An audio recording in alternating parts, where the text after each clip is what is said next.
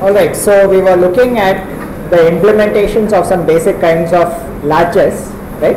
And essentially we saw was, if I want to implement a latch, the first thing that I need is some kind of a bistable element that can hold a value even after the input has been removed, right, or disconnected. And the other thing is, how do I sort of change the value of that bistable element? So the typical common thing that we were looking at was the most simple form of bistable element is something like this, and we can either use a switch or pass transistor to break the loop,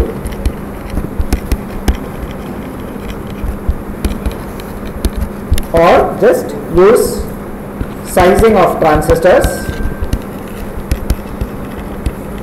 to force data, right? So you can force an update on the data and change the value that is stored inside this bistable element. So those are the two common methods that are considered. Okay. So the question becomes now, how do we sort of use this? And this, of course, as we said, the techniques that we saw were generally things like, one of the things we could do, for example, was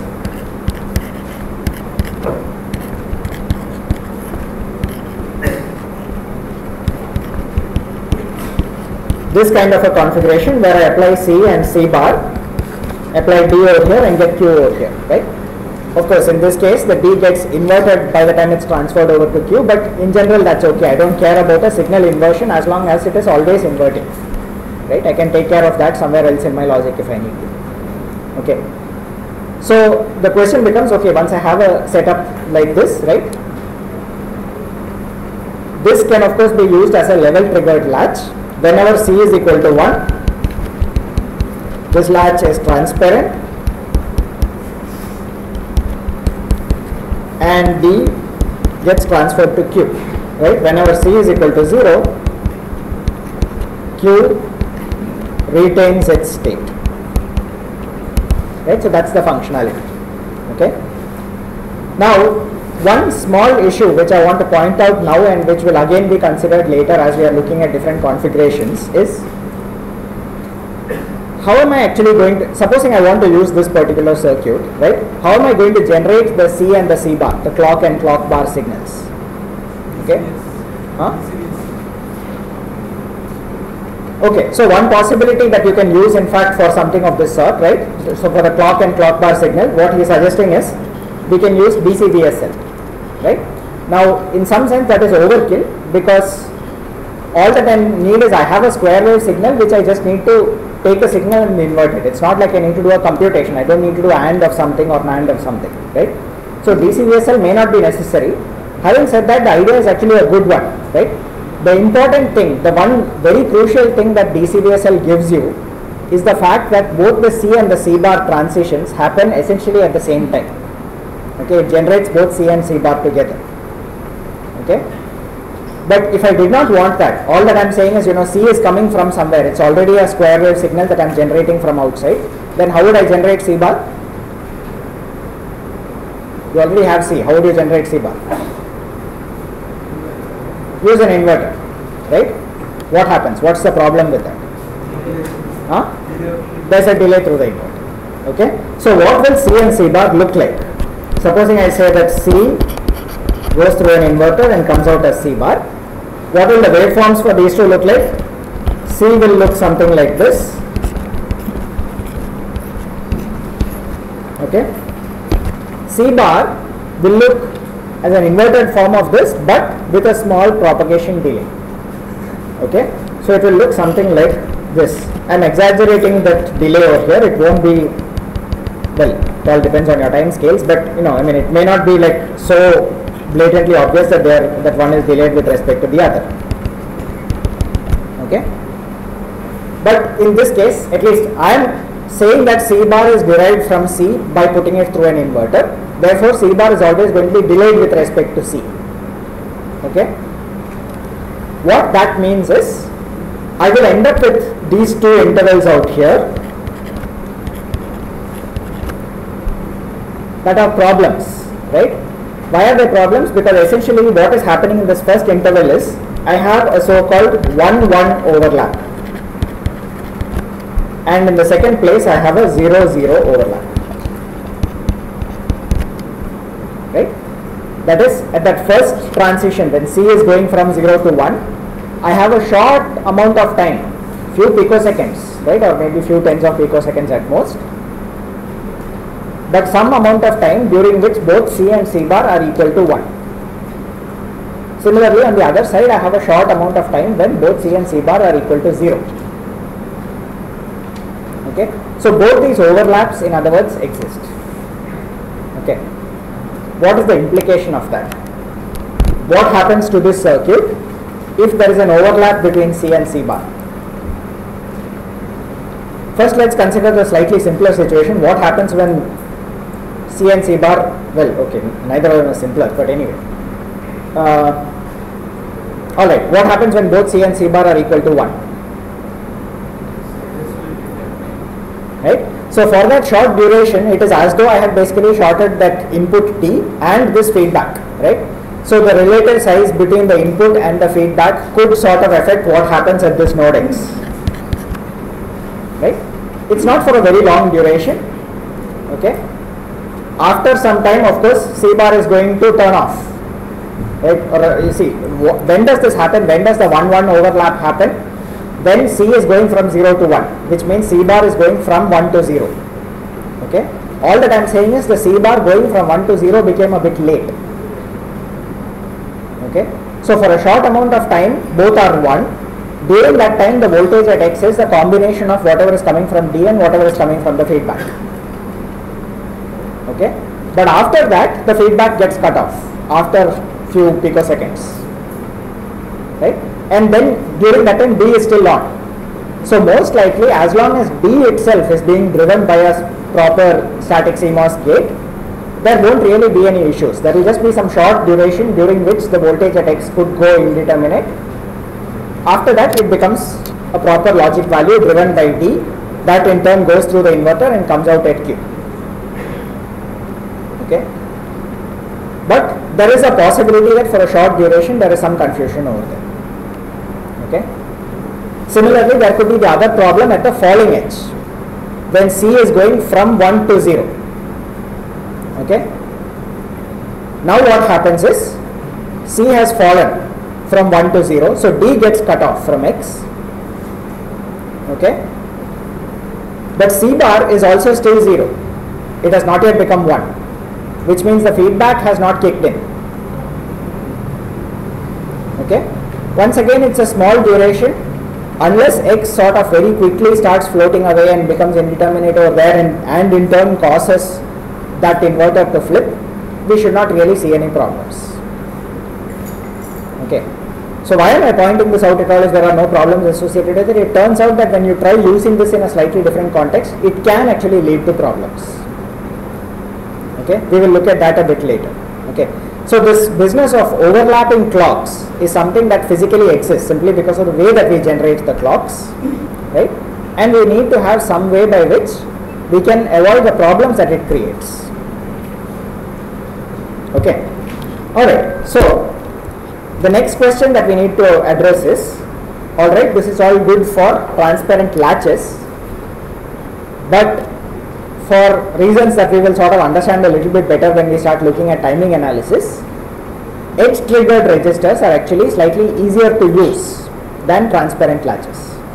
Right? Transparent latches can be used, but they have some problems in that the timing analysis and so on becomes a little bit more tricky with them. Okay? So if that is the case, how can I construct an edge triggered register by using the transparent latches is the question. Right? The mechanism that we use for that is to say I will go for a configuration which I call a master slave configuration.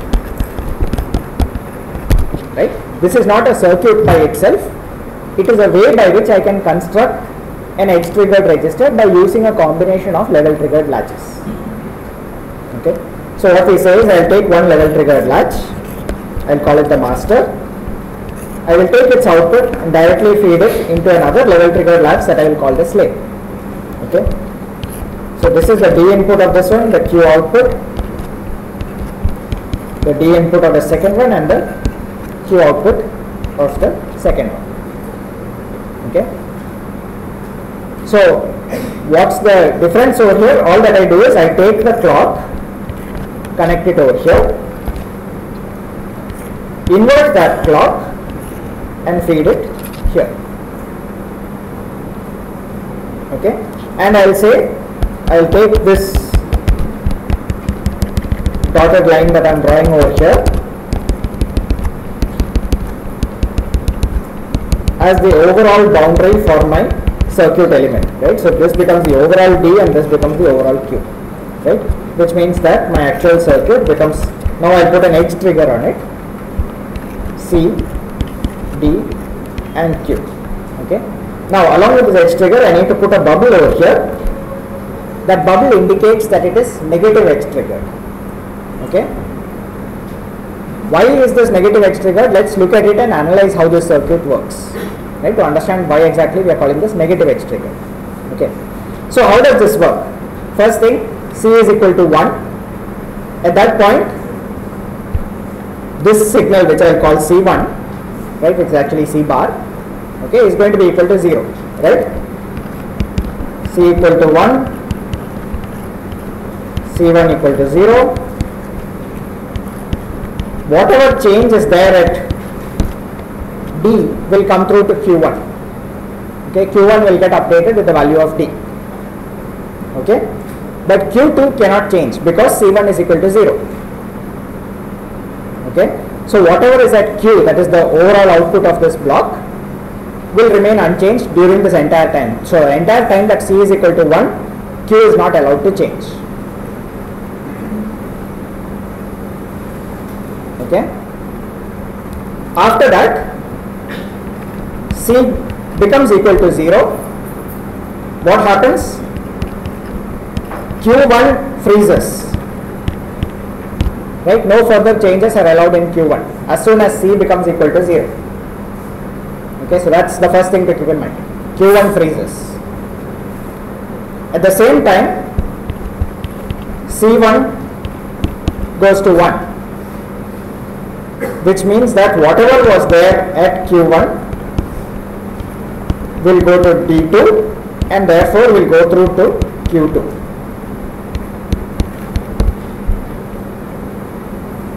Okay, so whatever was there at Q1 at the time that C went to 0 will get transferred through the second latch and will come out of the output.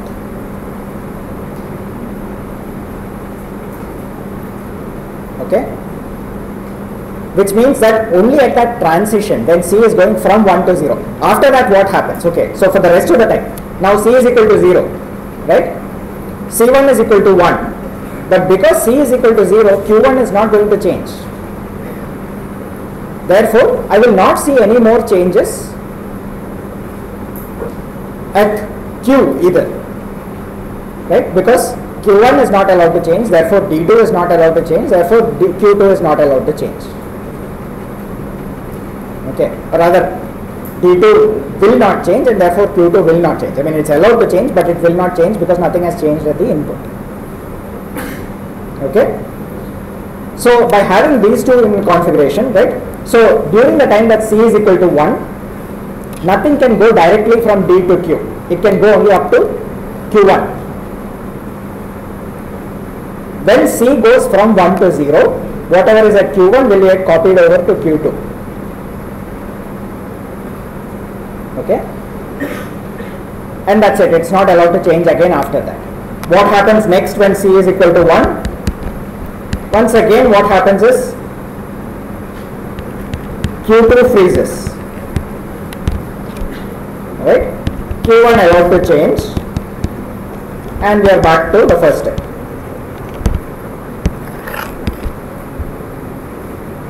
Okay, so you can see over here that any change in Q can happen only at the time when C goes from 1 to 0.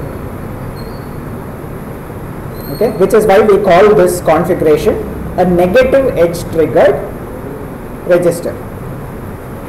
Okay. The other term for it is, this type of register is usually called a D flip-flop. Okay. It's usually called a negative edge triggered D type flip-flop. D flip-flop simply because it's a data registering flip-flop. It just captures the data, whatever is presented at its input. Okay. So this is effectively a negative edge triggered D flip-flop. Okay. How do I create a positive edge triggered D flip-flop?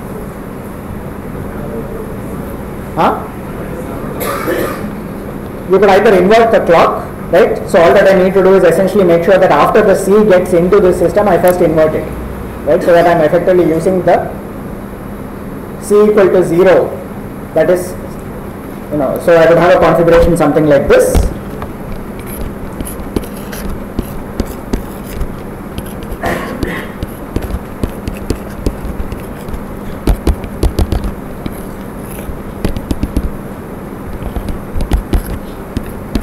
Right. With respect to this C, it is now going to be positive edge trigger, right? Because C1 now is the actual clock that's being fed into the master slave, which is the invert of C, right? The C2 that we have over here is once again same as C. How would I actually feed it in the other way? That's not very clear. Maybe I could have also injected C from the other side in order to save an inverter or something like that. So there are a couple of different ways in which I could think about doing this, right? The other possibility is I could have thought about using taking the output at Q1 doesn't help. Taking the output at Q1 will not help because D1 to Q1 is transparent whenever C is 1. So then what will happen if you take the output at Q1, then anytime that C is 1, then D will continuously get transferred to the output. You don't want that to happen, right? What you can do instead is make these negative level trigger.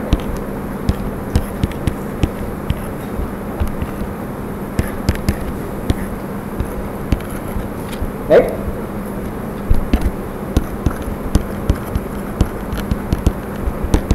What does the negative level triggered latch mean? It means that whenever that control signal C is equal to 0, it is transparent, and when C is equal to 1, it is opaque. Okay, so negative level triggered latches can be used in order to construct a positive edge triggered register. Or I could say that, I just take the clock, invert it, feed it in, once again invert it and feed it into the slave, right? Or maybe I could have done something like I connect the clock in such a way that it first goes to the slave, then gets inverted and goes to the master, right? It doesn't really matter. Either or any of those configurations will do the same job for me. So there are multiple ways by which I can change between negative edge triggered and positive edge triggered. Okay, it's not that one is easier to build than the other. They are pretty much the same. Okay. All right. So now let's look at building this using one particular configuration. Right. I'm going to consider a situation where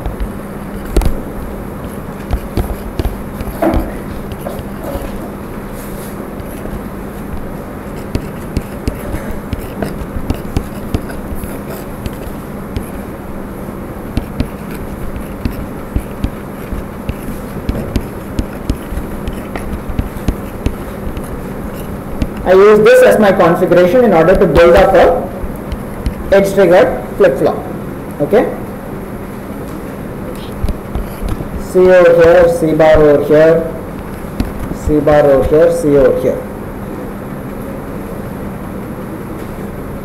Right?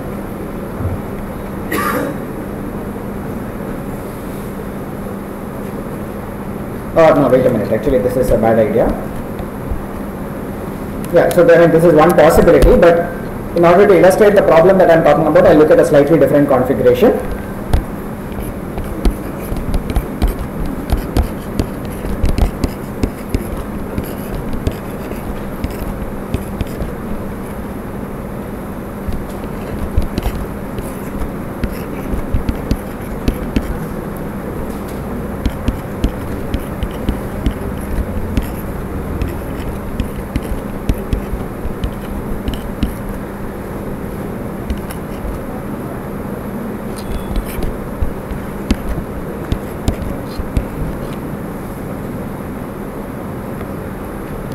I mean, why have I taken the outputs from these intermediate points? It doesn't really matter. I've connected it in this particular configuration, right? Because it makes it slightly easier to see where the problem is. Okay. So this, how does this work? This is once again an edge triggered register. Okay.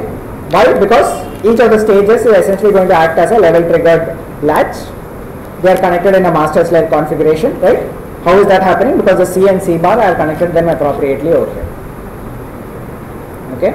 Each of the individual units, those two inverters with that feedback loop over there, form a level triggered latch. Okay. Now, let's consider what happens to this circuit when we have a overlap between the C and C bar. Okay. So let's consider a situation where C goes like this and C bar goes with a delay. Okay. So that we have over here a 1-1 overlap and over here a 0-0 overlap. Okay. Yeah. How?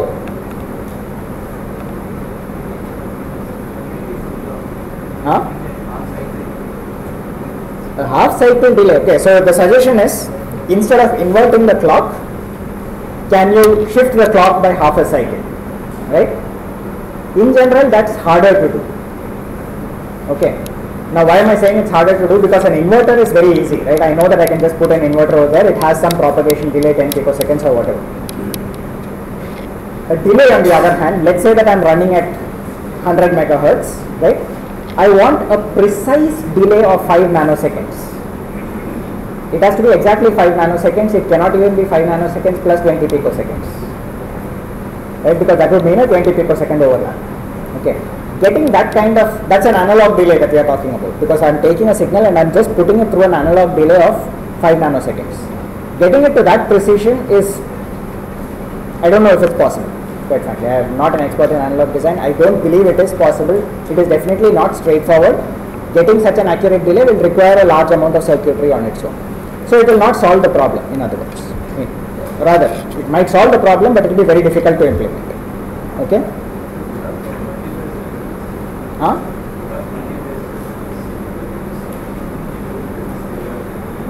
So multi-phase generator is sort of getting closer to the thing. So what you are saying out there is essentially that you would have something of this sort.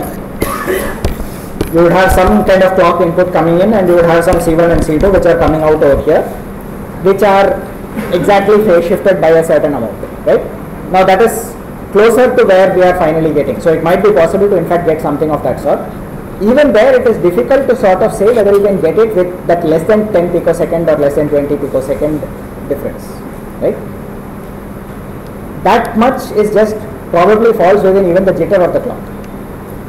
Okay, so that's the kind of accuracy that you are talking about over there, right? So in other words, this will generate two signals that are separated, which nominally are exactly 90 degrees out of phase, right?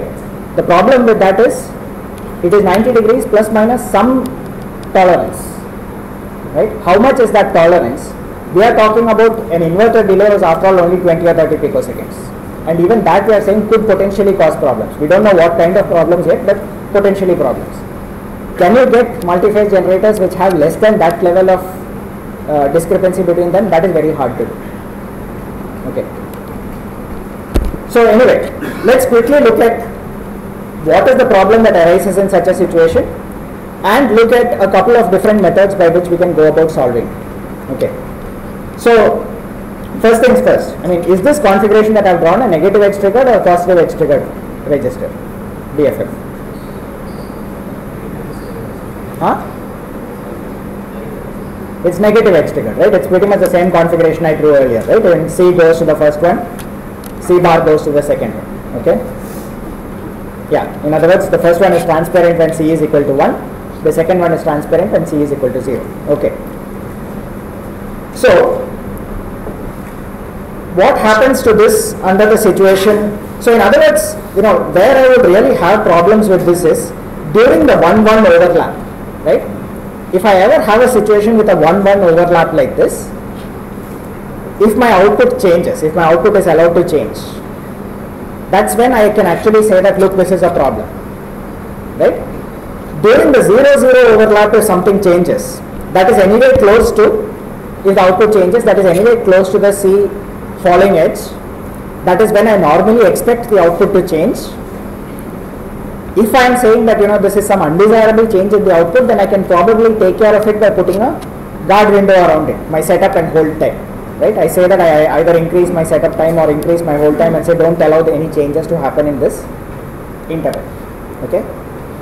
We'll just look at setup and hold time again briefly to understand that. But anyway, for the time being, the point is the falling edge of C is something where I am actually allowed to have transitions at the output.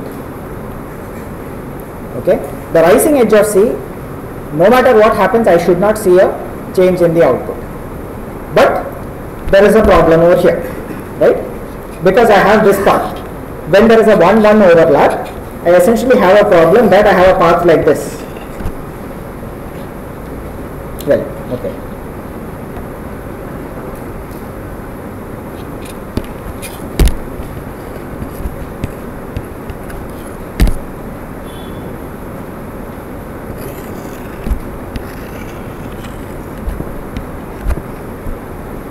Okay, that red line over there is essentially saying, because both of those NMOS transistors are seeing 1 temporarily, it is possible that the value at D can directly influence the value at Q.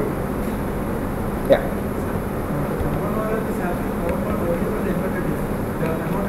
Yes. Correct. So, I mean, it is not that this is straight away going to cause problems. It is that, see, the issue is that what I am expecting is that the C bar has become opaque, right?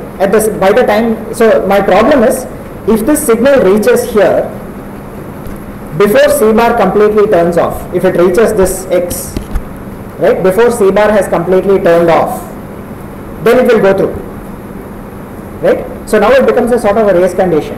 C bar is turning off, the signal is also coming through over here, or rather some change in signal is coming through. Both of them are happening with one inverter delay. Depending on which one comes first, you can potentially have a change in the output, right? This is sort of a race condition, right? There are two different signals that could potentially change. Depending on which one comes first, you may or may not see a change in the output, right? So it's not that this is guaranteed to fail. The problem with something like this is even worse. If something is guaranteed to fail, it's okay, you know that you can't use it. But in this case, it will work most of the time and fail sometimes, depending on which one came earlier and whether there was a change in the input at all. Okay. So yes, what we pointed out over here, the fact that after all D is going through an inverter before it reaches X, there is some delay, right? That should prevent it from sort of going through. But C bar is also coming with exactly one inverter delay. Now, depending on which of those inverters had a greater delay, whether the pass transistor that C had a delay, whether the turning off of the C bar took longer, lots of extra variables come into the picture that we cannot generally design for easily. Okay. Ideally, we would like to see if this is a problem that can be completely avoided. Okay. Can I sort of prevent this kind of an issue from rising at all? Okay. So, one approach that is done is to say, okay, I have two possible overlaps, 1-1 and 0-0. Which one is the problem? 1-1, right? Because like I said, the 0-0 overlap is anyway happening when C is falling. Anyway, Q is allowed to change at that point. Okay. Is there a problem during the 0-0? Actually, for this configuration, no, because what happens is all my NMOS transistors are off. So the 0-0 is not really an issue over here, right? For other configurations, maybe using pass transistors, I might have a situation where 0-0 also could have a path leading from input to output, right? But that is less of an issue because anyway my output is allowed to change over there. The only question that I need to answer is it the correct value that is coming through to the output? By putting an extra constraint on the whole time, saying the input is not allowed to change at this stage or so close to the clock edge, right? I can take care of that. Right? The 1-1 overlap is a more serious problem. So then comes the question, can I do something specifically to solve a 1-1 overlap condition? Right? there is one particular circuit which can be used to do that. Let me see if I can get this right. I'm not sure if I have the circuit exactly right.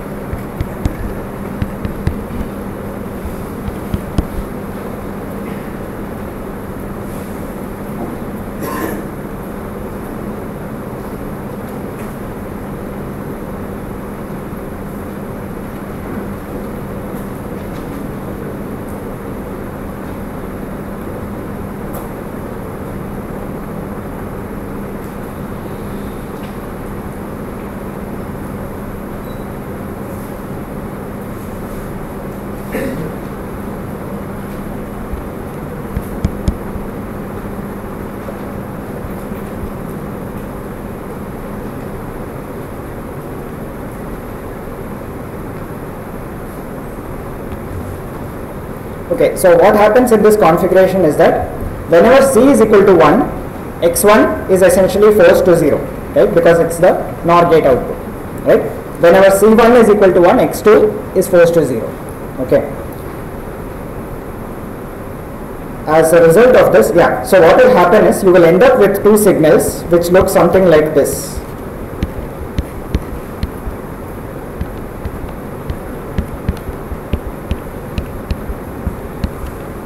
Okay, you can work through the exact delays. What I would suggest is go and draw out the complete timing diagrams. Effectively what we are saying is, how do we draw the timing diagrams for a circuit such as this? I consider what are the forcing values. Whenever C becomes equal to 1, I know that X1 is going to be forced to 0. Whenever C1 is equal to 1, X2 is going to be forced to 0, right?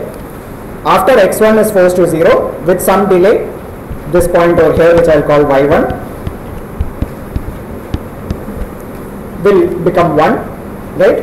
Z1 will become 0 after some delay, okay? Similarly, Y2, Z2. What we have over here with the NOR gates is essentially a kind of an SR latch type of configuration, but with some extra delay due to those inverters, right? Effectively, what we will get at the end of it is that we will get signals which look something like this.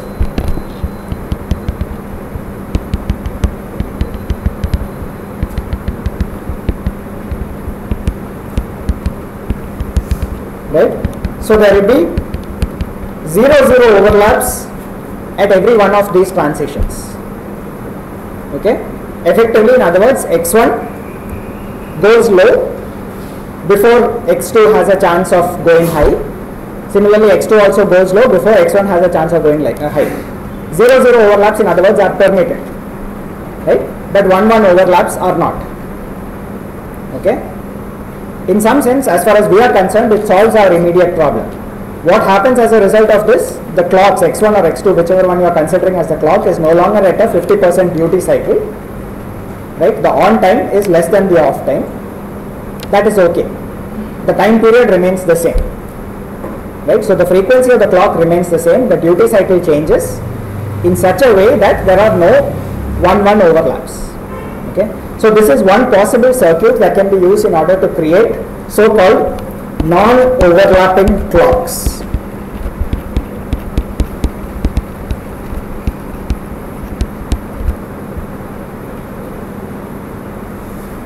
Okay? That is one possible way of solving the problem of the 1-1 overlap in the case of creating a master-slave type of D flip-flop. Right? Another approach that is sometimes used, yeah. The previous structure model, yes.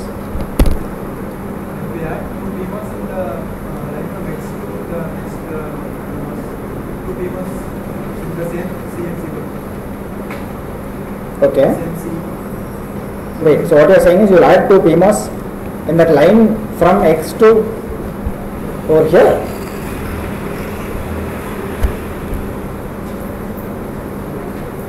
Why would you add 2 PMOS? Just to add a delay. So I need not when C is on, when Yeah. PMOS is on, Yeah. last message is on, Yeah. PMOS will be off.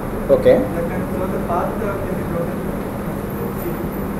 Okay, no, so fine. See,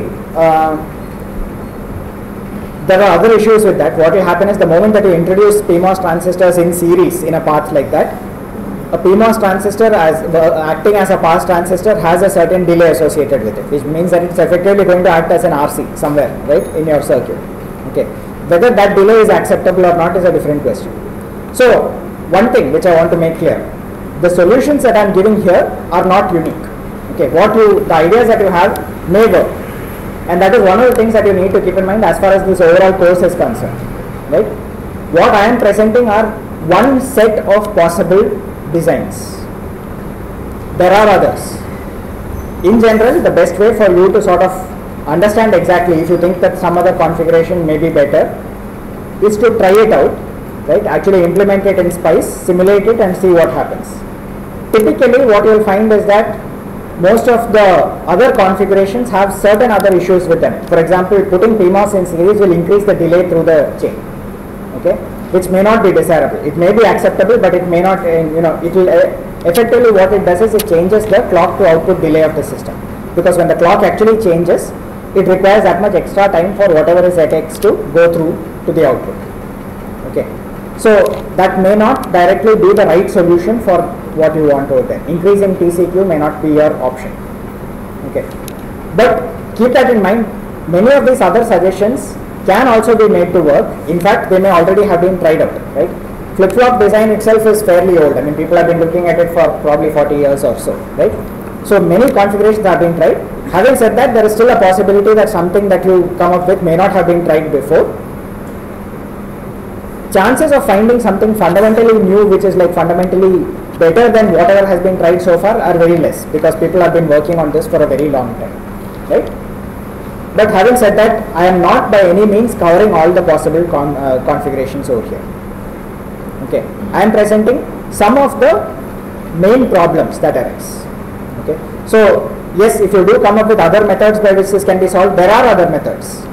Okay, what I am presenting, for example, this non-overlapping clocks is one particular technique that is used in order to avoid the problem that arises due to overlapping of clocks.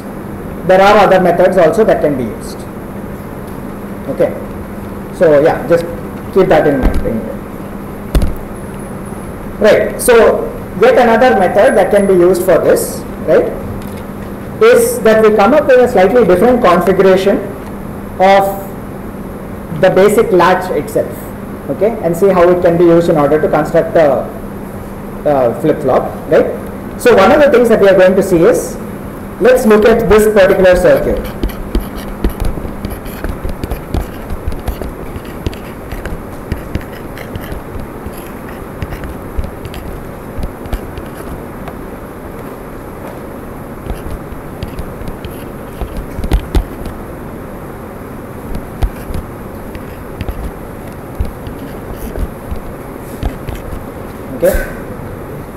What does this circuit do? Where C is once again a clock type of signal, meaning that it's basically a square wave that's going to be applied to it.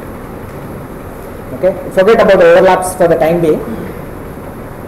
How does this work? What does it do?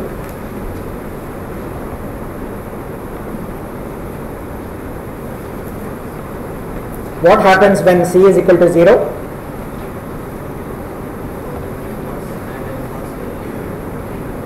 Okay, so both the PMOS and NMOS will be on, because C is equal to 0, C bar is equal to 1. So what does it look like? Looks like a CMOS inverter, right? What happens when C is equal to 1, C bar is equal to 0? Tri-state, right? What do you mean by tri-state? Effectively what we are saying is that Y is disconnected, right? It goes into the so-called high impedance mode. That is, we don't have a conducting path from Y to either VDD or to ground or anywhere else. Okay, so this configuration is sometimes labeled in fact with this symbol, right?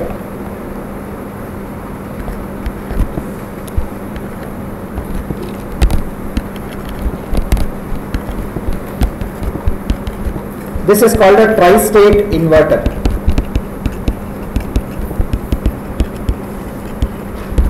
Okay, so that symbol, essentially what we have is an inverter with a line on top of it indicating that that's a controlling signal. Okay, why is that bubble over there? Because it's a negative controlling signal. Then C is equal to 0 is when it actually conducts, it behaves as an inverter. When C is equal to 1, it turns off. Okay, so this is a tri-state inverter. I could also have created the opposite phase tri-state inverter by changing the nature of where I connected C and C bar. That's all. Okay. Now we are going to use this. Before that, I just want to quickly look at another configuration, right, where I will say a very similar looking configuration.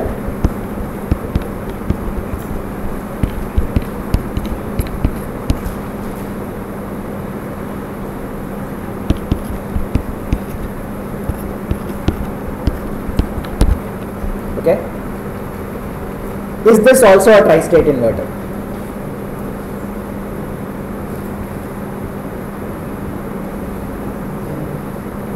Huh?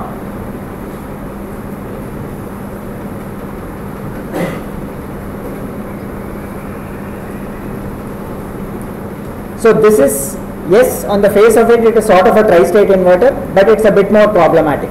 Why? See, what is happening is, consider the case where C is equal to 0, C bar is equal to 1. Then everything is fine, right? Once again, just that PMOS and that NMOS both are conducting, they drop out of the picture. The output is determined by D. But when C is equal to 1 and C bar is equal to 0, right? Effectively what I have is just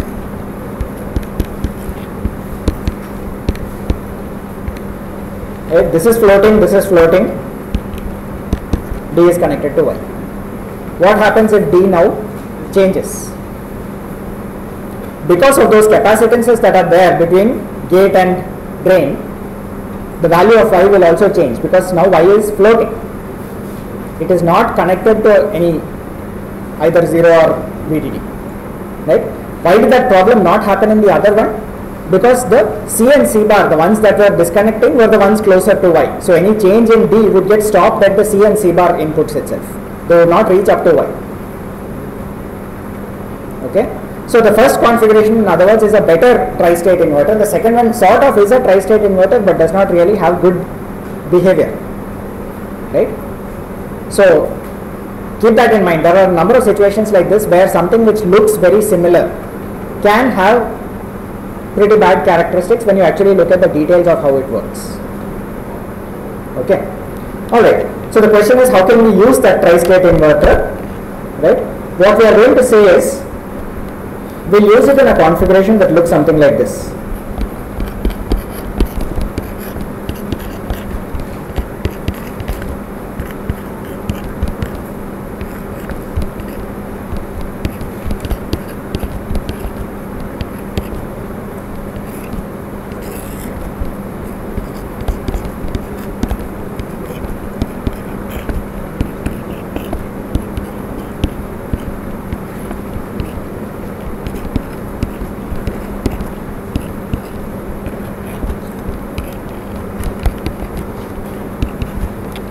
Okay. So what has happened with this? Effectively what we have said is, I now have a configuration where when C is equal to 0, the first stage is conducting. Whatever changes I make in D will come through up to X. But because the second stage is opaque, right? Why is that? Because C is equal to 0, C bar is equal to 1, so the second is in the tri-state. Whatever change happens at X will not go through to Y. Okay? When the opposite happens, when C is equal to 1 and C bar is equal to 0, the first stage is opaque. So any change in D will not come through to X. Whatever was the value at X will now go through to Y. Okay? So once again, overall this becomes a edge triggered.